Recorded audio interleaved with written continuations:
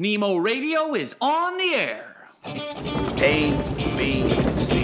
A, always, B, B, C, closing. Always be closing. Always be closing. Surely you can't be serious. I am serious. And don't call me Shirley. Put that coffee down. Coffee's for closers only. Come after me! I'm a man! I'm 40! Hey, it's John Nemo. Welcome back to another episode of Nemo Radio. So glad that you are joining me because I'm about to rant. I can't help it. This is fascinating to me. So I'm a big podcast listener. And one of my favorite podcasts is a just local sports talk radio show, just kind of mindless listening. They're bantering about all the Minnesota sports teams that I follow and all the woes, which are many for Minnesota sports fans. But what I've noticed with the medium of podcasting, at least for this particular network of shows, what they've done is they're trying to apply 1980s style interruption advertising to a podcast, but they're taking it to a whole different level. And here's what I mean by this. They've changed it in recent weeks where normally you could kind of tell when the ad would be coming because the host would be ending a segment and you could tell they were going to break. And then whoever was editing their podcast file would just drop in the ads, right? Now what they've been doing is in mid-sentence, while the host is talking, it's kind of like this scratchy record, like blip, and then they launch into 60 seconds of ads. I kid you not. Like, while the guy is talking, he doesn't even finish a sentence sometimes, and all of a sudden you're getting hammered with ads for like new tires and personal injury attorneys, and it's unbelievable to me, but it illustrates really the desperation that you're seeing with outdated, ineffective, inefficient advertising models. And the number one model that will not die, it's like a zombie that keeps coming back, is this old school interruption advertising.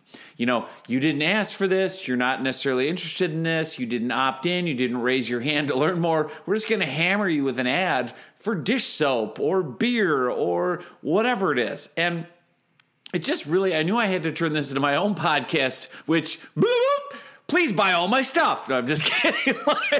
See, that's the idea. Like, you would get so frustrated listening to a podcast and they just interrupt. And what kills me about it is it doesn't work, or the effectiveness of this has to be so diminished by now that it's like 0.0001%, right? I mean, it just doesn't seem realistic or like it's going to actually work. And it feels to me like these advertisers don't know what else to do, at least in the medium of podcasting.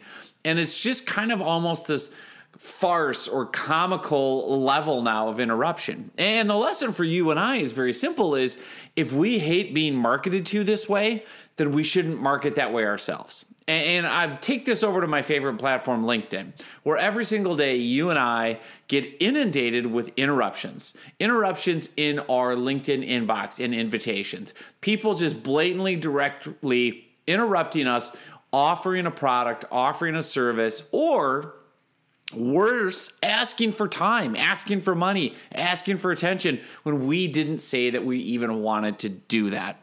And what I've really perfected over on LinkedIn and what I do with all my clients and my own marketing there is not interrupting people in that way.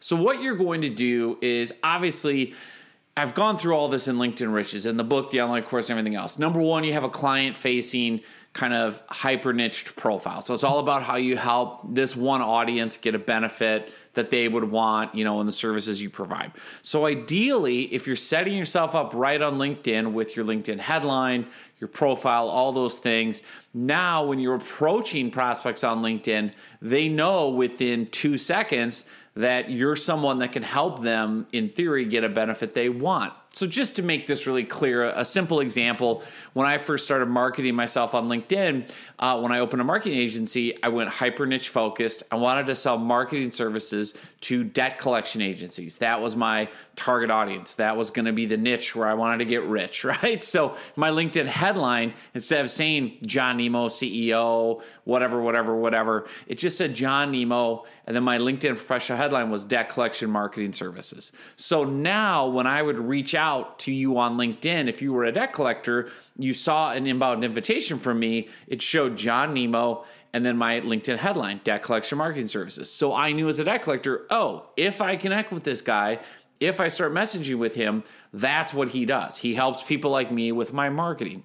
So what happens is when you go on LinkedIn with that hyper niched approach, and in theory, you're targeting the exact people that might want your service or product. And it's clear to them when they look at your profile that you're all about them and helping them get what they want, which is straight out of Dale Carnegie and How to Win Friends and Influence People and everything else that's great about sales.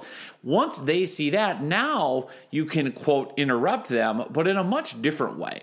And this is really old school classic sales that is more the consultative method, the Socratic method, asking questions. So what I do on LinkedIn, and I've talked about this script in a million different places, is when I make a connection with you, when I break the ice, and maybe I'll talk about the weather where you're living, or notice the school that you went to, or talk about something on your profile that caught my attention, break the ice, have a little chit chat. And then instead of immediately interrupting you with an offer or a request or asking for something, what I do is I use a very simple script. There's just 4 parts. One is I ask a question. I say, curious, are you interested in blank? And blank would be the benefit that they might want. So let's say right now I want to sell you, lead generation services on LinkedIn. I would say, curious, are you interested in getting new leads from LinkedIn? That would be the question, right? So you just insert the service or benefit you want to provide this client. Curious, are you interested in blank? Then the second sentence is you offer something of value. You don't include the link. You don't assume they want it. You just offer it. You say, the reason I ask is I've got a great free blank ebook, on-demand webinar, free video training, magazine, whatever it is, consultation, which I'd be happy to share if you're interested. And then the third part is, and this is key, is you ask permission. What you say then is, if you'd like to check it out, just reply yes or thumbs up emoji. So that way the person has a very simple call to action on their mobile phone to hit thumbs up or hit yes or hit thank you to say, yes, I want to see what you have. And then the fourth and final part of this message is you take off the pressure. You say, and if you're not interested, no worries at all. Now, what that does is that really qualifies people ahead of time. You and I get so upset and so offended when someone emails us or sends us a one-on-one LinkedIn message, including links, including attachments, as if we wanted to read more stuff, right? Like, there's enough content we can't get to already. Why do you assume I want to read your blog post on leadership? I'm sure it's great, but I didn't ask for it. I'm not interested. I feel offended. I feel infringed upon. That's how these prospects now look at the one-on-one LinkedIn messaging experience, as opposed to honoring them and their position and saying, hey, look, I don't even know if you're interested in this, but if you are, I've got a great free resource that I think would really help, but I'm only going to share it if you want it. So if you'd like it, just hit yes or reply yes. Otherwise, no problem, no worries. I'll get out of your hair. And what happens is then nobody gets mad. Nobody gets offended because you're asking them and then, seeking permission to help them with something you think should be of interest because you've niched it into their world. And where this really shows up effectively is people then self-qualify. They say, yeah, actually, I am looking to get leads with LinkedIn. What do you got? Send me the free ebook. Send me the webinar link. I want to check it out. Then you can start winning them over. And just to circle back to the beginning of the rant was like, that's why this interruption model doesn't work. And that's why you can't continue to do outdated, obsolete methods with lead generation. You've really got to adapt to today's technology and today's tools and methods. But the good news is, whether you're 16 or 65 or 75, it's the same thing. You're just communicating with human beings. And the way that you've always, influenced people and made sales and made friends is doing, what Dale Carnegie talks about in his book he wrote in 1936, How to Win Friends and Influence People. He said, people do not care about you. They do not care about me. They care about themselves, morning, noon, and after supper. He also said, we are not dealing with creatures of logic. We are dealing with creatures of emotion.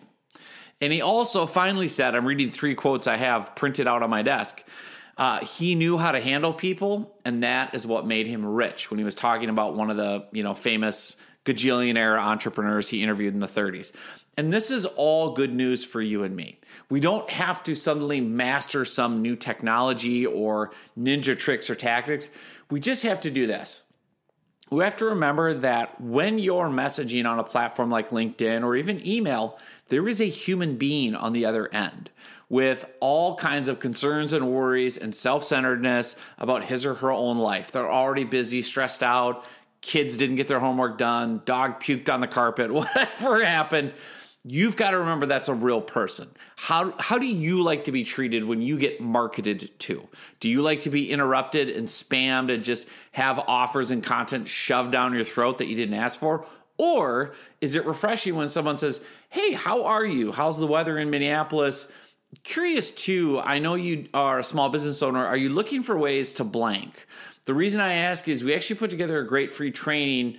Happy to share a link, but only if you're interested. No worries if not. Just reply yes if you'd like to see it. If not, no problem. Hope you're having a great day. Like, I don't mind getting marketed to that way. I'm like, that's nice. You're letting me choose, right? And I can say no thank you or not even reply. And the person isn't consistently bugging me, so to speak. And that's really the lesson in this, is to stop interrupting and assuming people want your stuff. Because they don't. Let's tell you right now, nobody wants more of my stuff. What they do want to do is solve their core problems. What they do want to do is get out of whatever pain they're in. But I have to start by asking them about that. Are you looking for a solution to this? Are you looking for help in this area?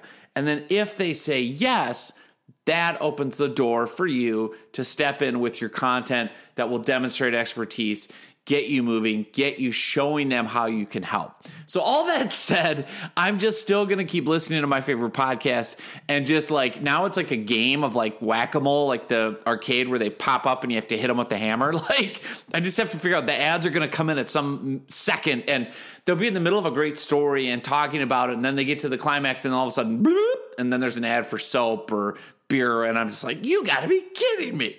But anyway, it's a humorous story, but I hope you remember it, and I hope it fires you up to do things differently with your own marketing. All right, so if you want free resources, if you want to really implement and apply this, start with my book, LinkedIn Riches. Or just go to the website, go to linkedinriches.com. You can get the book for free there. Or if you want a bunch of my latest free tips, trainings, videos, templates, all those things, specifically on LinkedIn messaging, how to do all those different things, go to linkedinriches.com/free. You'll see a page just filled with different topics. There's tutorials on there about LinkedIn messages, scripts, all kinds of things, and that will get you rolling. So thank you again for listening, and I'll see you soon on another episode.